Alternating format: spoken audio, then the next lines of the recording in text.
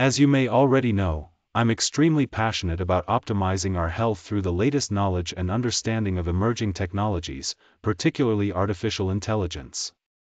I was trying to decide whether to continue my coverage of the latest in AI or revert back to my recent pivot toward cardiovascular health. Then it occurred to me that I can do both. In this issue, I unravel the truth about cholesterol and explore the root cause of cardiovascular disease with the help of recent AI tools. Don't worry, I'll make sure I fact-check the AI output.